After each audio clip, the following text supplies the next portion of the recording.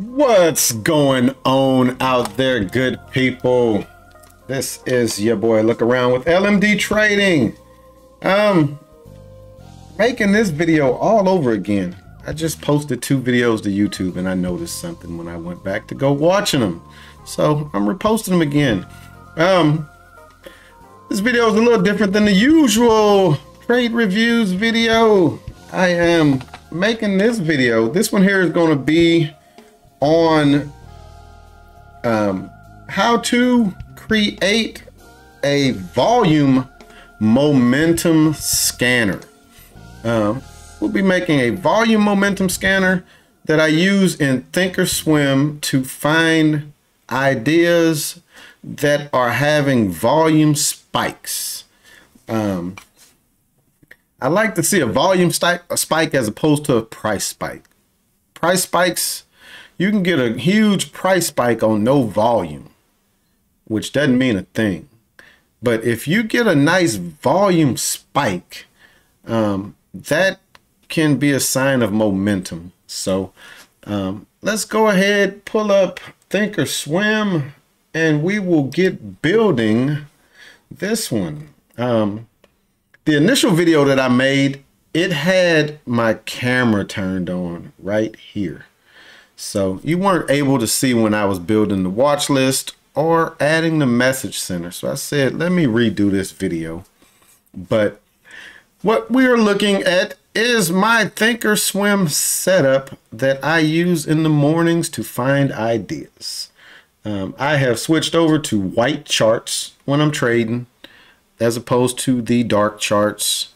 Dark charts was adding a little strain on my eyes. So switched over to the white charts to try that out, and I'm actually liking it. But we have my watch list. They're all on this side. And then these are the charts that I use for finding ideas. I got my 5-minute, my 1 hour. These are my short time frame charts. Then on the right, I have the 4-hour and the daily. These are my long time frame charts. So you can look at these charts and you can see that this stock is in a downtrend. Long term. Short term is flat. So that's what we're looking at there. But let's go ahead and get what we are here to look at. And that is building a scanner. So in THINKORSWIM, you just go up to the top where it says scan. It's already set to stock hacker, which is what we want. And right now it has my pre-market scanner set up. Most people would call this a gap scanner. That is how simple the gap scanner is that I use. I'm filtering for 3 things. I want the price between 75 cents and $40.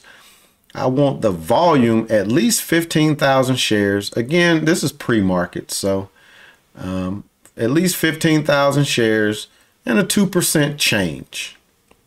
And that is it for my gap scanner.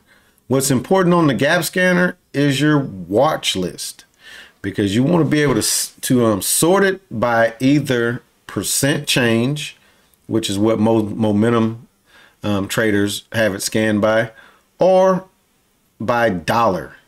And that's where you hear people say dollar gainers or dollar losers. They're just scanning it based on the dollar amount. But that's my very simple gap scanner for in the morning. But we will get started building the volume momentum scanner. And I'm going to delete or remove these filters right now. And you're going to see that I will be adding all of those right back, because the volume momentum scanner uses those same criteria.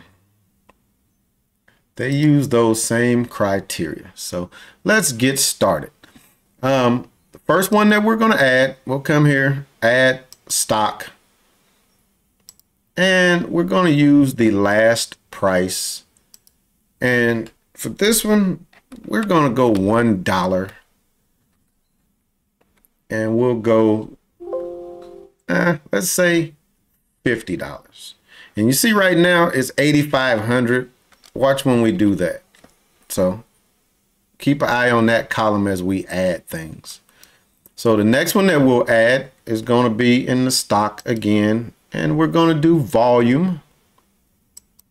We'll do volume, and because we want some volume momentum, we're going to say that the minimum volume is 500,000.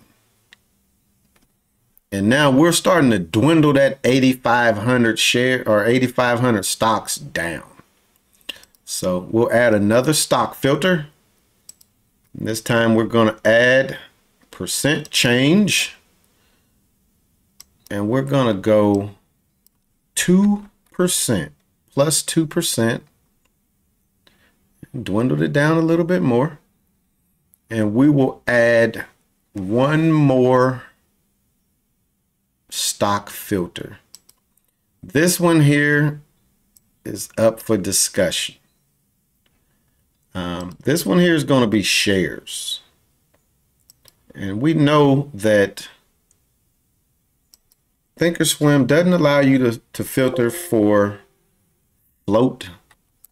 But if we use shares, and we'll do 50 million here.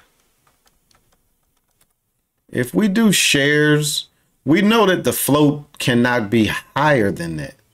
So if you set a number here, then you know that the float won't be higher than that number. So we'll just put that one at 50 million for now. And then we're going to add two more filters. These two filters here will be studies. But before we do that, let's do a scan. Let's do a scan and we'll see what we get for these four filters. So right now we've taken these thousands of stocks and we've dwindled it down to 94. So 94 stocks meet these criteria. But we need some stuff that's going to filter for volume. And those are going to be studies.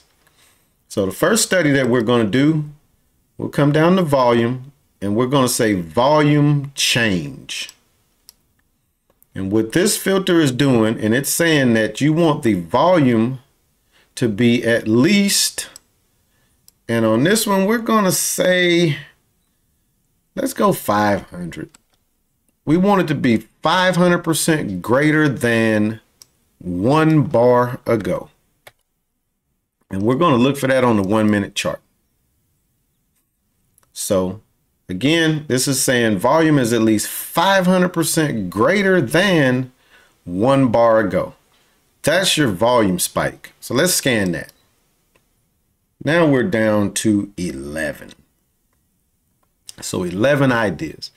And I'm making this video on the weekend when the market is closed. So these are really looking at the after hours. So we would be getting some different results if the market was open. But next filter, and this is going to be our last filter, it's going to be another volume change.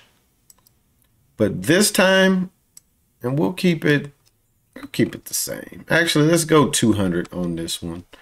And you can play with these. You actually can play with any of these.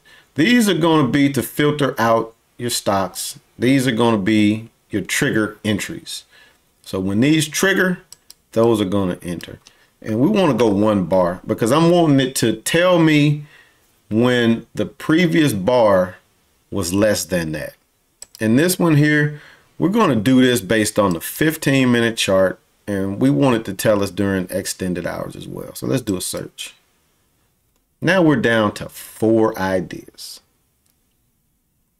So based on this criteria, these 4 stocks would meet it. So we've taken it down from 8,500 stocks initially down to 4. And again, like I said, you can tighten up this list based on what you want these percentages to be. So if you see that you're kind of missing some ideas, you might want to play with these. Or if you see that you're getting too many, you're seeing that 1 minute spike at 500 is not really giving you what you want, then you can play with it. I found that these numbers here work for me pretty good. So we'll keep that like that. And then we'll come up here, save, scan, query. So we'll save it. And I'm going to call this one, and I put a pound sign in front of all of my scans that I saved, just so it puts it at the top. And we'll call this volume momentum. And then we hit save. And that's it. That's our volume momentum scanner. But now what you can do is we'll come back here and we'll make a watch list. And you see, these are my, so that's my pre-market. This is where I'm dropping ideas. This is my calls watch list, nothing on it, my puts watch list. But we're going to create a watch list for the volume momentum. So what we'll do, we'll come here to personal, we'll find volume momentum right there. There goes those 4 ideas. And I want to customize this watch list just to find stuff that I want to see. So I don't want to see the bid. I don't want to see the ask. Symbol is good. I usually use market price and market change, but we'll keep that there for now. And then I'll add 2 more columns. I'm going to add volume because I want to know what the volume is. And then I'm going to add shares, even though we know that this is not float. I still want to know what the share size is for that particular stock. So there we go. Those are our 4 ideas up. And then we need to do one other thing. If you look at my charts, you see that I have the link set to the red. So we'll come to this little chain. We'll set the link to red. And then when you click those, now they'll populate. And see, this did pretty good in the last week. Let's see, another one with a nice pop. That was a nice runner on Friday. This one here, it popped just at the open, made a nice move. That was a $2 move there. So this would have gave you signals every time that volume on the 1-minute chart, that previous candle was 500% less than the candle that just formed. And that's how you use that. And then we're going to add one other thing to this. Let's add one other thing. We'll add the message center. And the message center is important because it will tell you whenever an idea hits a particular watch list, so that you don't have to try to scan through there and find it. You can just see it pop up here, and you can either type it in over here, or you can sort this by the symbol, and then you can scroll through and find it. And to link your watch list to the message center, very easy. Come up here, you click alert when scan results change. So you hit that, and it's going to tell you when a symbol is added. In that one, it'll alert you, and we hit create. Bam. It just added, and because we just created it, they were just added, and that's it. So if something gets added to that, it's going to give you a audible alert, and then it'll be down here in your message center. And that is it. It is that simple to create a volume momentum scanner. And after this video, I will be creating another one showing the low float scanner that I use within THINKORSWIM. Even though we know that THINKORSWIM doesn't have a way to scan for low floats, there's somewhat a way around it. So be on the lookout for that video shortly. And if you hadn't already hit the like button, please do so. If you're not subscribed, please think about subscribing. What I do on this channel is I review my daily trades that are taken in a small account trading options.